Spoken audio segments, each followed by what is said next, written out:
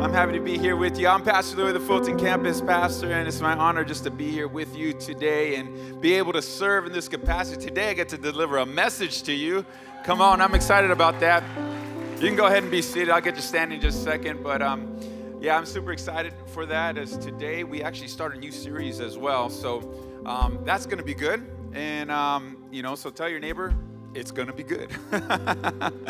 But today I believe I have a word for you. But before I even get into that, honor is just a core value here in our house, and let's honor our lead pastors. We've had an amazing Easter. We had an amazing year. God is doing some tremendous things. We're in the middle of escrow, and the church is growing, and it has been growing since it started in their house to where it's at now, to where we're heading in Anaheim, and to the multi-campus church that we're at. So let's give them a praise for some awesome leaders, or give God praise for some awesome leaders that we have.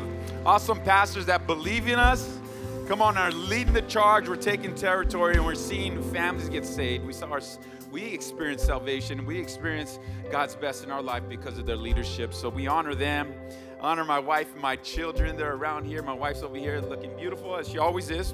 And I'm up here, and I represent our family. So it's a beautiful thing. I can't do what I do without them, and they can't do what they do without us or out me. That's just how it works in family. Can I get an amen? How many families out there?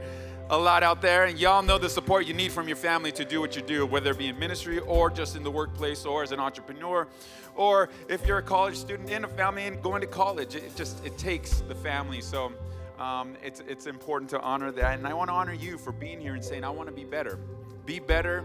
You become better. Every Sunday you come to church, you become better. Can I get an amen? I hope you believe that, because it's the truth. It's not something you just check off the box and say, I came on this Sunday. I came this many times out of the year. My New Year's resolutions was to come half of the Sundays. Right? Like, no. Like, when you get here, it's not about just checking that off. That stuff is great to measure your progress, but this is growth. This is you getting better. This is God pulling out that, what Pastor uses the term, which I love that he uses, the redemptive potential that's inside you to see God's best for your life. Amen? Amen. Amen. Come on, yeah, you can give God a praise for that. God's best is coming out of you, church. I don't know if y'all believe it, though, or it just might be that y'all just haven't had your coffee yet. But today we start a new series called Growing in Faith, and I'm excited because I believe I have a tool to share with you that I have learned that has taken me the entirety of just being here at Freedom House Church and to understand, and even I still use now. So it's not something that I put down, it's something that I use because, like I said, it's a tool. Tools are great, especially if they're power tools, but what use is a power tool if you don't know how to use it? You don't know how to use the power behind it. Can I get amen? There's power behind the tools that we're giving out each Sunday to you all. Today, I'm giving you a tool, and there's power behind it that you're going to use to help you grow in your faith and build you in faith. So we're going to jump into some scriptures right now, and I'm going to take you back to the Easter story. And last week we had Easter. I feel like it was so long ago, but let's just give God praise for what he did on Easter. Over 250 salvations. Come on, somebody. Packed out services, record-breaking attendance, which is pretty neat. It was pretty awesome, and so many people getting saved across all campuses. And y'all did it. We all did it in the rain. Come on, somebody. It was pouring rain. Give it up for the welcome team that was outside in the rain, holding umbrellas for you, welcoming you in. Come on, we love the welcome team and all the dream team that was here. Without them, we couldn't produce what we produce here, which is an atmosphere just to encounter God. So we're going to go back into the Easter story, but we're not going to go from the beginning. We're going to go like at the end, right where Jesus is on the cross. He's about to die, and then to a point of resurrection where he reveals himself to his disciples. That's where we're going to go. Okay, so that's where we're going to go. So we're going to go there. I'm going to set you up just a little bit from my notes that I want to share, but we're going to go to that part of the scripture, and we're going to see how we can use this tool that I'm about to share with you to grow in faith, grow in your faith walk with God. And we're at the spot where he's about to die. He's on the cross. Jesus is about to die. We know that reading the scriptures, his death was necessary so that we can have salvation. Y'all thankful for the salvation we have in Christ, the freedom we have in Christ? It could not be possible without the work of the cross. So we know that. We know that. But at the time, the people around him, his disciples were probably wondering if it was truly necessary. I know, Jesus, you've been talking about this. We maybe don't even understand it. Actually, not maybe. We don't understand it because that's what it says in the book of Mark, that Jesus spoke to them of what was going to happen, but they didn't understand it. And they're probably wondering, like, does it really need to happen? Does it really need to take place? Because if they're with Jesus, man, they're living the life. Like, they're seeing the miracles. They're seeing all these things. They know that their faith in Jesus has been lifted up so high because he's a miracle worker. He's the ultimate healer. He's the water walker. He's the storm calmer. I mean, he's the one that produces miracles. He is the one that casts out demons. He is the one. So they're wondering, does he really need to go to the cross? Does he really need to die up there? But yet they're seeing it in front of their eyes.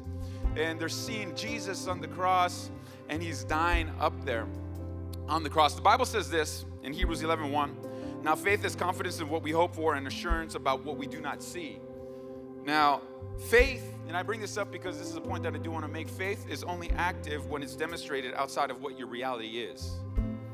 It's not active with what you see. You don't need faith to know that I'm up here because you see it. Now, if I wasn't up here, you'd be like, you have to have a lot of faith to believe that I'm up here and I'm somewhere else. But faith is only active when it doesn't match up with your reality. It's something that you don't see. So what's your reality right now? That's the question I want to ask you. What are you facing right now in your life? What is it that you're doing? Maybe you came here to Freedom House last week, Easter. Like, who's this guy? I met Pastor Sai last time. Why is he up there? And now I'm back, and this is the guy up there. I want to let you know, if that's you, you came here last week, you just started coming to Freedom House, or you just started watching online. I was in the same position you were. I came to Freedom House, and I was in a position where, like, okay, I wanted to see more in my life, but my reality wasn't really showing it. I wanted my marriage to be fixed. I wanted my marriage to be put together, but the reality was that we were always fighting, and we're throwing around the word divorce constantly. And I was in that seat. 16 years ago, and wondering, and never thought that this was where I would be. Now, I say that not because I think maybe 16 years from now, maybe you will be in the same place I am, where you're preaching up here, but it could be true. It might not be true, but maybe there's something else that's for you, that God has for you, that you don't quite see yet because your reality is not there yet. There's too much turmoil, too many mountains to climb. There's a valley you've been walking through for quite some time. There's just, not really, I just don't see it. But that's when faith works. It's when reality doesn't match up with what you don't see. It's where it works. So faith works when you don't see it. It doesn't work when you're seeing it. Amen? Your faith is for what you don't see. For the disciples, the reality was Jesus dying on the cross, and now there was a space in between his death and resurrection that required them to lean into their faith. Everything that they learned from Jesus, they'd have to lean into it. So we're going to read right now where Jesus is at, said his last words before dying on the cross, and then we're going to jump forward to what the disciples were doing in between that time and the resurrection, and when he was reappearing to people. So I'm going to invite you all to stand to your feet, as it's the custom in our house to honor God's word as we read it. And I'm going to read out of John chapter 19, verse 30. And it reads like this. Somebody say, the Bible says, when he had received the drink, Jesus said, "It is finished." With that, he bowed his head and gave up his spirit. So he makes a statement. Even Jesus said, "It is finished." So you got to imagine, what are the people who had faith in Jesus and all that he saw, Peter and all the disciples, John, all the disciples, Mary, his mother, all of them, what did they think when he said it is finished? When he said he was coming to bring his kingdom, and now he's saying it is finished, and he died. That's what they're left with. That's the lasting memory of what's going on. Man, we're supposed to be just living the life. Jesus was supposed to lead us all into freedom, and he says it is finished, and then he dies. Now he's dead. We know that he resurrected, amen. Now we're going to read some scriptures where he resurrected to his disciples. Now, if some of you were here for First Wednesday, how many of y'all were here for First Wednesday? Come on, somebody. Was that good or what? Pastor Brian always brings a word. And I want to let you know, I'm going to read you the same scriptures that he read. We didn't talk about it. So this is something the Holy Spirit wanted us to preach on to, him on his vantage point and then mine on this. And yeah, I was even sitting over there. It's like, man, he's doing the same scriptures that I'm going to do on Sunday. And I even told myself, maybe I shouldn't. But the Holy Spirit quickened me and said, nope, that's what you're preaching. So he's all right. People want to hear it. Or people need to hear it, I should say, God, then let me give it. So I'm going to give it. This is a word. I'm telling you, this is a word. So let's read these scriptures and I'll jump into more. John chapter 21, verses 1 through 8 says, Later Jesus appeared again to the disciples beside the Sea of Galilee. This is how it happened. Several of the disciples were there, Simon Peter, Thomas, nicknamed the twin, Nathanael from Cana in Galilee, the sons of Zebedee, and 2 other disciples. So half of the disciples are there, including Peter. Simon Peter said, I'm going fishing, gone fishing. You ever seen those signs say, gone fishing? I think this is where they got it from. I'm going fishing. They got it from Simon Peter. We'll come too, they said. They all followed him. So they went out in the boat, but they caught nothing all night. At dawn, Jesus was standing on the beach, but the disciples couldn't see who he was. He called out, fellows, have you caught any fish? No, they replied. Then he said, throw out your net on the right-hand side of the boat, and you'll get some. So they did, and they couldn't haul in the net because there was so many fish in it. Then the disciples Jesus loved said to Peter, that's John, it's the Lord. When Simon Peter heard that it was the Lord, he put on his tunic, for he had stripped for work, jumped into the water, and headed to shore. That's kind of backwards, huh? Normally, when you jump into the water, today we just have shorts or whatever, and this guy puts on his clothes to get into the water. I always thought that was interesting. Make note of that because I will reference that at the end of the message. The others stayed with the boat and pulled the loaded net to the shore, for they were only about 100 yards from shore. The title of my message is called Interpreting the Silent. Interpreting the Silent. Let's pray. Father in heaven, I thank you for the word. Thank you that it's already anointed and there's not much I got to do to it other than speak it, Lord. So I pray, Father, that as it's being spoken, Father, it falls in the soft hearts of your people. May it grow their faith, Father God, and may be something that is used, Father God, Lord, day in and day out to help them interpret the moments, Father God, where they feel that are silent to them, Lord Jesus. May they grow. May they be blessed from it, Father, and may you change lives today, Father God, and may hearts be turned towards you, Lord. Speak through me. I am your vessel, Father God. I'm your mouthpiece, not my will, but your will, in Jesus' name. Amen, amen, and amen. Okay, go ahead. You can all be seated. Give a neighbor a high five if you want to do that. Come on. Has anyone ever learned a new language? I'll raise my hand. I've learned a new language. How many have you learned a language and then forgot it? That seems to happen a lot, especially if you're, in high school, you learn a different language. I'm in Spanish class. I was in 4, Spanish 1, 2, 3, 4, and I forgot everything, right? You learn these things. You're learning Spanish. You understand there's a lot of, or French or whatever it may be. There's a lot of intricacies to a language and learning a language. There's a lot of things that you try to figure out and when translating language too. I know for our church, when we're putting things together with English, and then we have our English conferences, and then we have our Espanol conferences, some things get translated, but then we find out that's not the best translation. We go, Pastor Luis, can you check this out? He checks it out. That's not what it actually means. Because the meaning behind how it's translated is not necessarily how it's portrayed when it is put into Google Translate. Can I get an amen? Google Translate is great. Duolingo app, that's awesome. Rosetta Stone, the new one, Babbel, all these things to learn and to teach you how to translate or speak a different language are great, but sometimes things can get lost in the translation. Because a lot of the times what you translate is not necessarily what you're meaning to say. So though you're translating it, the interpretation might be wrong.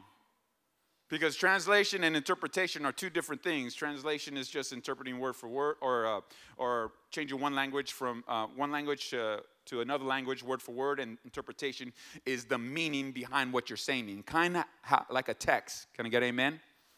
Yeah, like you send a text. Well, he didn't send a smiley emoji with that, so why'd he say it like that? Or where are all my married men out here? Come on, somebody. Come on, somebody. Have you ever walked around wondering why she's silent? Hey, you're like, I better interpret this silence well here, because if I don't, I'm going to be in big trouble. Come on, somebody. Y'all know what I'm talking about. Am I connecting with you guys this morning? The wife said amen. They also say you better get it right. And so that's you get all these things from translating, interpreting, and interpreting something such as silence is something that you wouldn't think needs interpreting, but it truly does. Because there's moments in our lives where we find ourselves needing to interpret what God is doing when we don't hear his voice. Can I get an amen?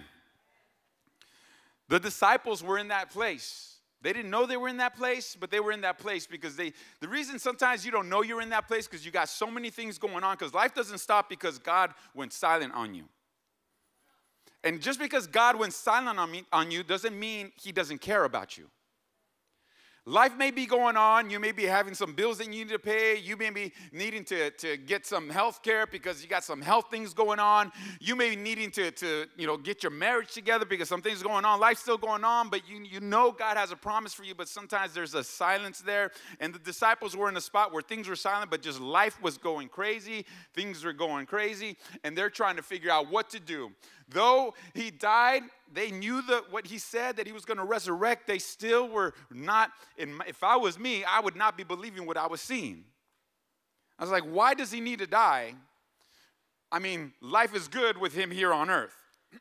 There were humans just like you and me, so their thoughts wandered as well. They knew he was the Son of God. They knew he was the Savior of the world, but he is dead now. That's what their reality was. Now there's an opportunity for the faith to step in, but the reality was that he was dead. Now they are left in a space where so much is going on in the world, but Jesus is silent in their life. God is silent in their life. They knew the promise, but he was silent. Persecution was going on, but he was silent. They knew he was the Savior of the world, but he was silent. They knew that they were being scattered all over the world, but he was silent. This is the space that I believe we find ourselves in more as believers than anything else. We know the promise, but yet we're going through life. The in-between, the silent. When we feel like we're walking with Jesus, in step with God, and then we just feel lost on the way to our breakthrough or our miracle. I know the promise, but he is silent. I lost my job, but he is silent. I know he's the God of the impossible, but he is silent. I'm walking in sickness, but he is silent. I'm still addicted, but he is silent.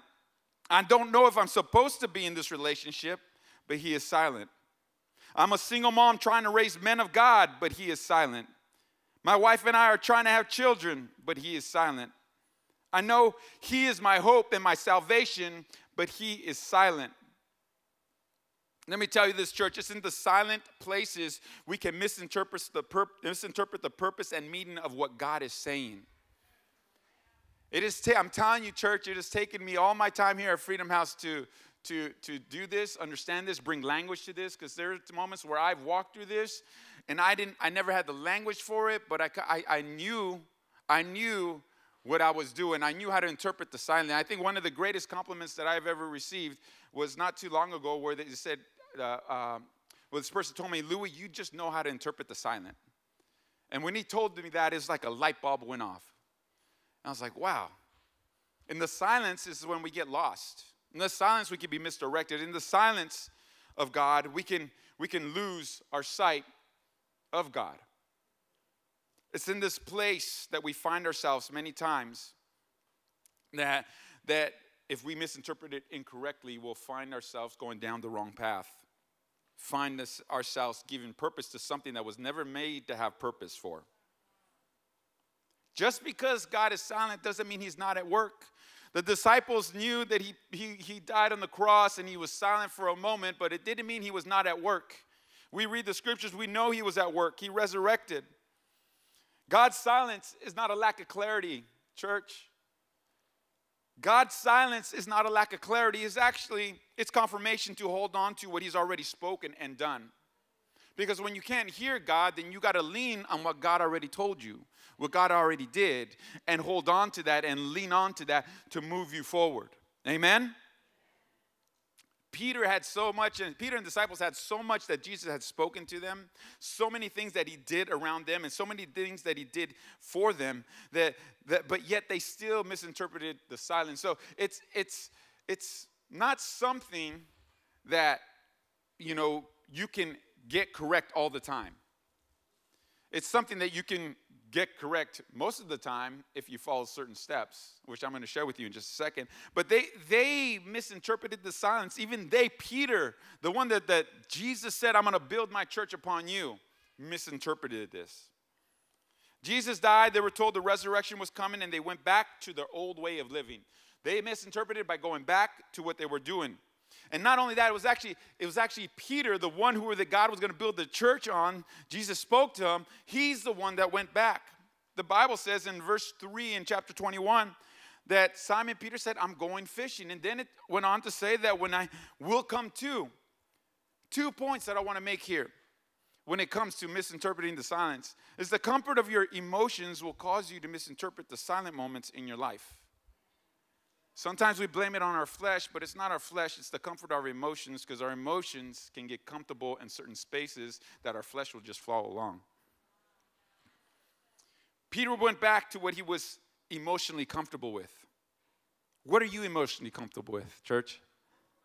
What things are you emotionally comfortable with that you feel settled in doing because that's just your emotional comfort? Not your flesh, but your emotions. I think our flesh gets a little bit more cop-out or blame than it needs. But I really, truly believe it's the flesh that follows just the emotional comforts that we have inside of us that leads us to the things that we're not supposed to be in or doing the things that God doesn't want us doing. Whatever it is, whatever your emotional comfort is, I want to give you some wisdom here. Set boundaries around it so you don't misinterpret what God is doing in your life. Set boundaries around that. Point number 2 that I want to bring from this scripture is this. So when you misinterpret the moments of silence that God gives you, you will lead people in the wrong direction that are around you. So Peter went fishing. Who followed him? 5 other disciples. That's half of the disciples. Because he got emotionally comfortable and misinterpreted the silent, and then he went back to his old way of doing things. But not only that, he took others with them. There's people that are attached to you that if you misinterpret the silence that you're in, that will follow you and you will lead them down a path that they shouldn't be going down either. You got to take responsibility, church, for the silence, and you got to be comfortable, I guess, in the silence. It's uncomfortable being there. I know we say in church silence is awkward. So whenever we have silence moments, it's like something happens. There's no music. There's no piano. The video goes down. It's very awkward. I know some of you have been a part of those moments. Like silence is awkward. We don't like that. We always try to fill in the space of silence. It's in between these moments, in these silent moments, the silent moments that give your faith room to grow, though. So the silence is necessary because if God was always there, you would never have the faith to grow because you know that he's always going to be there. And you know the surety that he's there with you, but I mean like show up for you. But there's a moment where God wants you to step out in faith and act on beyond what you see in your life. But he can't do it if you're just always just seeing him show up all the time. He needs your faith to grow. That's why there's certain spaces that he creates so that your faith can grow, so that you can grow in areas of your faith. Him being silent in your life is him not loving you anymore, him not caring for you anymore, him not thinking about you anymore. No, it's the opposite. It's him loving you to the fullest because he wants you to grow. Amen? He wants you to grow. It's taken me all of my time here at Freedom House to understand this space, this necessary space so that my faith can grow. So you might be wondering, okay, well, talk to us. How do we do it? How do we do it? Well, I got some things here for you that I want to share with you in the last few minutes of my time that will equip you to interpret the silent. So I'm going to go to point number 1. You guys ready? Is this helpful? Is this building you guys up? All right, here we go. When you are in the silent, walk in holiness. When you are in the silent, walk in holiness. 1 Peter 1:6. This is Peter. Come on, somebody. I love Peter. He's such a great example of being human. and following Jesus. Come on. It is written, he says, be holy because I'm holy. He was quoting God in the scriptures, in the Old Testament. Be holy because I'm holy. Holy means being set apart. Holiness keeps you, okay? Holiness keeps you ready to hear from God again. So when you're in the silent moments, yes, we're looking to hear from God. We're looking to get direction from God. We don't want to force it, but at the same time, we got to be ready for it. And when you keep yourself holy, it keeps you ready to hear from God again. Because sin will do the opposite. Sin and God do not mix. It's like oil and water. They just don't mix. You can't live a sinful life thinking that you're going to hear from God because sin and God just don't mix. You got to maintain your holiness. You got to maintain who you are as a believer, as a Christian, and stand on your biblical principles and lead your life that way in order so that you can be ready to hear from God again. Can I get an amen? 1 John 3, 5-6, the Bible says, but you know that he appeared so that he might take away our sins, and in him is no sin. No one who lives in him keeps on sinning. No one who continues to sin has either seen him or known him. John 10:27, my sheep listen to my voice. I know them, and they follow me. Sin keeps you from knowing God's voice. One scripture tells you that if you have sin in your life, you don't know him. The other one tells them you know his voice, you know him. Jesus and sin, they don't mix at all. So you got to maintain your holiness when you're in the space of just being silent. And what does that mean? That sin, sometimes you can think of the bad things. I don't murder. I don't steal. It could be gossip. It could be slander. It could be different things. It could be laziness, because laziness is a sin. It could be something that God told you to do, but you're not doing, which is disobedience, which is also a sin. Those things, so it's, because I know when we talk about sin, we go off to the deep end, like murder and all those crazy things. But it's also the little things, the little foxes that spoil the garden, spoil the vine. And my wife says, "Amen." Come on, she's been quoting that scripture this past week. So, number two. These things are what have I learned to interpret the silent well. Number one was when you are in the silent walk in holiness. Number two, you must guard your heart in the silent moments with God. You must guard your heart in the silent moments with God. Proverbs 4:23, above all else, somebody say above all else, guard your heart, for everything you do flows from it. Everything you do that you do in your life flows from your heart. So the Bible tells us to guard our heart. When we are in the silent moments of God, it's super important that you guard your heart above all else, because whatever you do is going to flow from it. And if you're wandering, if you're trying to figure things out, if you're trying to or allowing other things in, I should say, if you're allowing other things in and allowing your advice from this person who doesn't even follow God, or that person on your marriage who's not even married, you're allowing things in, it will lead you in the wrong direction, especially where you're in the in-between moment, from where God is taking you from glory to glory. You're in that two moment. You will misinterpret everything if you do not receive or guard your heart appropriately. Amen? You got to guard your heart above all else, because everything comes from it. An impure heart always misinterprets what God is doing. Just because God is silent, again, I'm going to say this again, doesn't mean he's not at work. Guard your heart, because when you don't guard your heart, you'll start thinking he's not at work. An impure heart will lead you to believe you need to take matters into your own hands, usurping how God is handling it in his. Point number three. When in the silent, hold on to what God has spoken to you. Come on, somebody.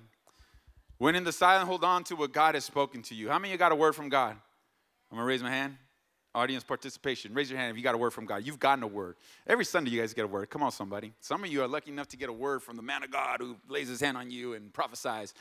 But God's giving you a word. He's giving you a word. He's giving you a word through his word. Hold on to that word. But you got to hold on to what God has spoken to you. Isaiah 55:11 says this. It is the same with my word. I send it out, and it always produces fruit. It will accomplish all I want it to, and it will prosper everywhere I send it. So when God gives you a word, you hold on to it, because no matter what, even though your reality, you don't see it, it will produce fruit. it will prosper, it will come to fruition because it's God's word. It's not your word, it's not my word. My word will fail, your word will fail, but God's word never fails and never returns void. So you hold on to it. When you are in the silent, you hold on to it. That's how you interpret the silent well. That's how you interpret those moments so that you don't lose faith, so that you continue growing in faith, walking in faith, and building your faith. You hold on to what God has already spoken to you. Because this is what happens when you start looking for the next word. Because it happens. You start looking for the next word. You say, oh man, I don't hear God. God, I just need a word. I need a word. I hear that all the time. I need a word. I need another word. I'll say it myself sometimes too, so I'm going to throw myself in that bucket. But when you start constantly looking for a word, you'll end up forcing any word on you. That's the danger. So you got to hold on to the word that God has already spoken to you. Because if not, the more and more you look, the more and more you're forced. It's easy to get impatient in this space with God and lose faith. The impatience will lead you down the wrong path. For Peter, going back to his old way of doing was the wrong path. I imagine he got impatient too.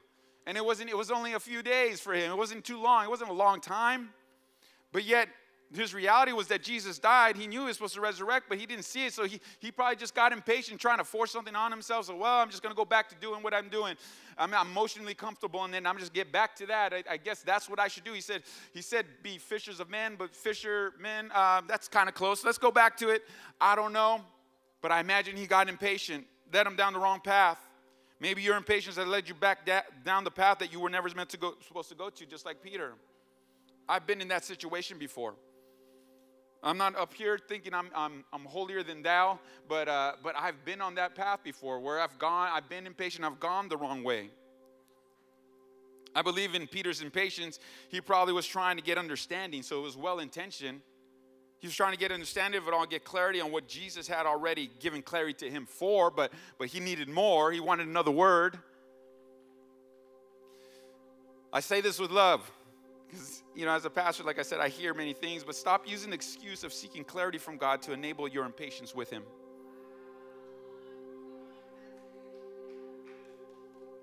Stop using the excuse of seeking clarity from God to enable your patience with him. In my years at Freedom House, I've seen so many people look for clarity to only be led astray because they didn't know how to interpret the silent moments with God. They walk around looking for confirmations. They get a word from God but need words to confirm it. They go from one pastor to the next, for one leader to the next, one person to the next, until they get a word that suits them, a word that fits them and their emotional comfort. This usually happens when things get hard, and in the hard times they end up ignoring what God said to them. So they're looking for a word. So they jump from one church to the other. They go from one campus to the other. They go from job to job because it's always the job's fault. They stay with their boyfriend or girlfriend when they know the Holy Spirit said no. They get into a business deal they should have never walked into, they should have walked away from. They do so many things, and you can fill in the blank. Those are just a few things, and I'm sure some things are going through your head right now, but these things, you start looking for emotional comfort and security because you're looking for confirmation for a word that God already gave you. But and so you start forcing it, and you accept any word that comes on you. All these things, along with others that I didn't mention, will get enabled when you use the excuse of seeking clarity for your impatience with God. When you're constantly looking for a word, you will end up forcing any word on you. That's just the truth. That's just the truth. And I'm here just to, like I said, to encourage you guys. I mean, this is stuff that I'm telling you, I took me all my time here at Freedom House to learn and understand, I should say. That's a better word. It's still something that I use today because there's silent moments that I don't get. But I know what to do. These are things I do. I have one more point for you, and we're going to close up in just a second. And this is the most important part about the silent. Because if you don't get this, actually it's all important, but to me it's one of my favorite ones. Because if you don't get this, then you'll definitely misinterpret the silent moments in your life. When in the silent, think the best of God. When in the silent, think the best of God. Think the best of God because He thinks the best of you. When you don't hear from Him, it's very easy to think like God forgot about you. God doesn't care about you. He's abandoned you. I've felt all those feelings before. It's very easy to think that He's turned His back on you. It's very easy to think that He wants you to suffer. God doesn't want you to suffer. God wants you to live in freedom. And then you start getting this pessimistic view of just who God is in your life, and you get these negative things like, and you take on persecution like it's a championship belt. Like, yeah, I'm the persecuted. Like these things, you start thinking the worst, even the worst of God at times. But the truth is, God thinks the best of you. And you being in a silent moment, in the in-between moment where the Bible says He takes us from glory to glory, you think that that's God turning His back on you, but it's not. You gotta constantly maintain the discipline to know that God has the best in mind for you. Best in mind for you. Amen? I'm going to read you these scriptures because I want to show you the best. And there's even more, but these are just the ones that I selected. Jeremiah 29:11 says this, "For I know the plans I have for you, declares the Lord, plans to prosper you, not to harm you, plans to give you a hope in the future." What is that? That is God's best for your life. He didn't just say that just so that He can stop it. No, God doesn't work that way. Ephesians 2:10 says, "For we are God's masterpiece. He has created us anew in Christ Jesus so that we can do the good things He planned for us long ago." So that we can do the good things long ago. So this was a plan. Just like Jeremiah 29:11 talks about plan, God has a plan. He even says it in this, you are a masterpiece because He thinks the best of you. You're not just half put together. You're not part put together. You're not refurbished. No, you are brand spanking new. You are beautiful, and He wants the best for your life. Psalm 139 says this. It says, "For you created my inmost being. You knit me together in my mother's womb. I praise you because I am fearfully and wonderfully made. Your works are wonderful. I know that full well. You are fearfully and wonderfully made. He made you to be wonderful." That's God's best. You got to understand that God wants His best for you, and you got to think of God at His best whenever you're in those silent moments, because this is who you are. God does not make trash. You're not trash. I know like the lingo the kids like to use a lot. You're not trash. Come on, rebuke that from anybody who tries to send that your way, but you are God's best. That's what you are. Turn to 3 people, tell them you are God's best. And I'm going to read you the scripture that I said already, but I'm going to read it here. 2 Corinthians 3:18, "But we will all, with unveiled face, beholding as in a mirror the glory of the Lord, are being transformed into the same image from glory to glory, just by the Spirit of the Lord." Glory to glory, that's God's best. Peter and the disciples were stuck in between that, glory to glory. The resurrection was here, He was coming, He was reappearing, but there also was a death. Did you all know that the Bible references the death of Jesus Christ as a glorious death? Come on, somebody. So there's some things that just need to die in your life that may seem to have some of your emotional mourning to it, but that is glorious to God because it's going to take you on the way to the next glory. Did you all know that? Some of us think that glory to glory is supposed to be breakthrough to breakthrough. And breakthrough is sometimes death to certain things that need to happen in your life. Glorious death, that is. Glory to glory, the Bible says. There's a best to best that God takes you from. The silent moment is not indicative of how God wants to work in your life. It's just indicative of the space He's creating so that you grow in your faith in Him in your life, so that you grow into the person that you need to be in your life, so that redemptive potential comes out in your life. Philippians 1:6 says this, "And I am certain that God who began the good work within you will continue His work until it is finally finished on the day when Christ Jesus returns." I'm going to ask you to stand on your feet. There's a work that has been started in you. There's a work that has been started in you. And some of you in here think that that work is done. Or you think that the work is incomplete because you haven't heard, because you're in that silent moment and you just don't know how to interpret it. We have interpretation for everything else. We have apps to translate things, but we don't really have apps to interpret. Interpret that's more relational. You cannot interpret what God is doing till you are fully in relationship with Him and intimacy with Him. But if you turn your back on Him, and maybe it wasn't even intentional, but you've gone to the wrong places in this silent moment, it's caused you to misinterpret everything that God is trying to do in your life.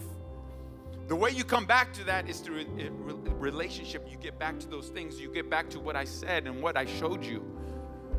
There's so many things that I had a list of things, but I had to break it down because I'm talking to you something that it took me 16 years, been with Freedom House 16 years to understand.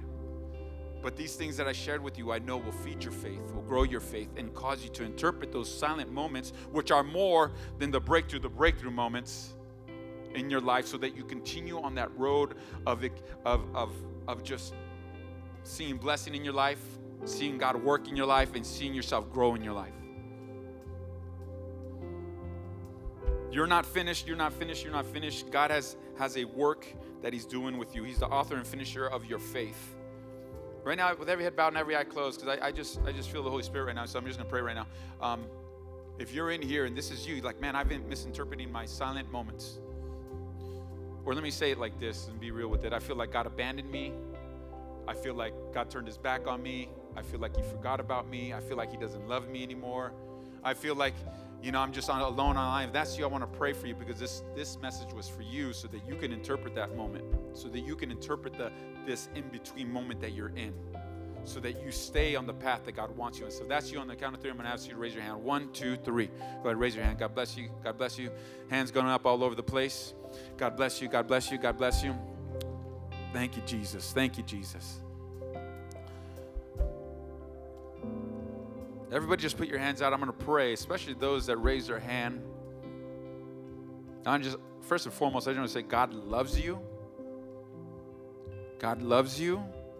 God loves you. He cares for you, and He wants to see His best in you. There's nothing you can do that keep you from Him wanting to see His best in you and come out of you. Yeah. Father in heaven, I thank you, Lord, for the word that you gave. I thank you, Father, for these moments. They're hard moments. They're difficult moments. I'm not saying they're easy, Lord, because they were never easy for me. They still aren't easy, Father. But I do know what to do now, Father, in those moments, and sometimes still I get it wrong, Father. But I pray this morning the tools that you've given to me, Lord, that you give to your people, may they internalize it, may they use it so that they interpret the silent in the right way. And to see the silent not as something bad or something wrong, but also as something as a blessing, Father, because you're creating margin and space for our faith to grow, Lord, to believe for the things that what our reality does not show, to believe beyond that and see, Lord, you at work. I pray, Father God, you give them an interpretation even right now, Lord, just an affirmation of just what you're doing in their life. Lord, that you love them, that you care about them, that you shape them, that you form them. Lord, give them that right now by the power of the Holy Spirit. May it be tangible, may it be present, and may they fill them to the overflow in this moment. Thank you for each and every single one of them, Father. I pray their faith grow, Lord, to the overflow. May their faith carry them forward to what's next, Lord, and may they go through these silent moments with strength, leaning on the Holy Ghost, leaning on the Holy Spirit, walking in holiness, Father. Walking, Father God, after you, chasing after you, Lord, holding on to the words that you've spoken to them, thinking the best, Father God, of you in these moments, Father, not abandoning you, not going from one word to the other word, looking for what's emotionally comforting for them, Father God, but seeking the word, seeking your presence, Father, Lord, and waiting for what's next, Jesus, that you have for them. May they do that with an obedience. May they do that with a discipline. May they do that, Father God, with an earnestness. May it drop not a frustration of them wanting to find something to eliminate it, but may it be a divine frustration telling them that they're in the right spot. They're in the needed place because you are forming them. You are shaping them. You are chipping away at them, Father, and bringing them into the person that they need to be, into the image of your Son, Jesus Christ. Holy Spirit, fill them, give them the power to walk in this, to walk in it as they move forward.